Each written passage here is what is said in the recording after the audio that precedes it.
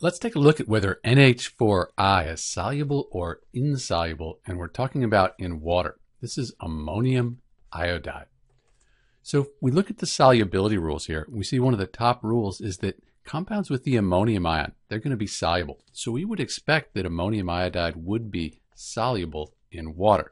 We can check a solubility table though, just to make sure.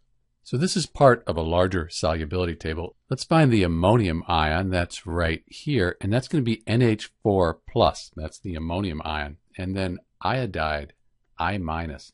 So what we'll do is we'll go across here and down. And that S, that means that ammonium iodide will be soluble in water, just like we predicted from the solubility rules. What that means is if you put NH4I in water, you're going to get NH4 plus and then I minus. This will dissociate into its ions. This is Dr. B with the solubility of ammonium iodide in water.